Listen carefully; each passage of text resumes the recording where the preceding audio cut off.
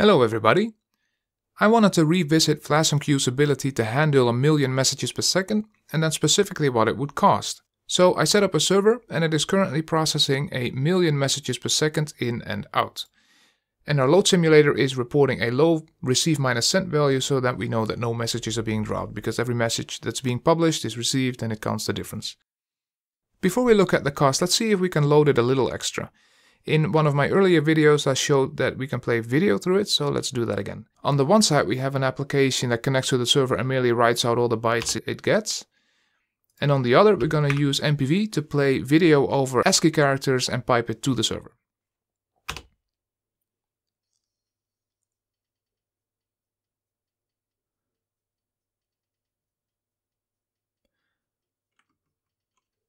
Now I'm only capturing at 15 frames per second, but still the result is pretty good. And to achieve this we need to publish a few thousand messages per second constantly with low latency. And the server is, well, it still has capacity to spare, so we're able to handle this just fine.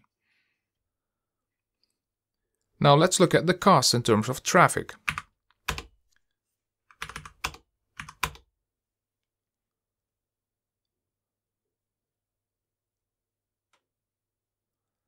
We can see that we are currently processing about 1 gigabit per second in and 1 gigabit per second out.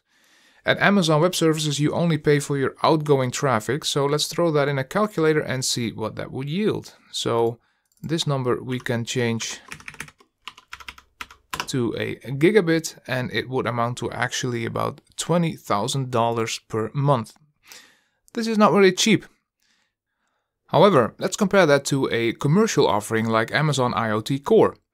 At Amazon IoT Core the pricing is staggered, so in Frankfurt you pay $1.20 for the first billion messages, and then 96 cents, and then 84 cents. So I put this in this little spreadsheet and let's put our message volume in there. 1 million messages per second, 2.5 trillion messages per month, $2.2 million per month. So if you have this kind of message volume, FlashMQ can save you quite a bit of money. And IoT Core isn't even all that performant. Let's do our video test that we did before. So we have the output side on one end and the input side on the other.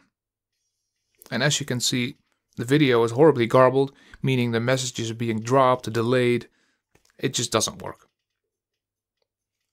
So let's sum it up with a price comparison, and thanks for watching.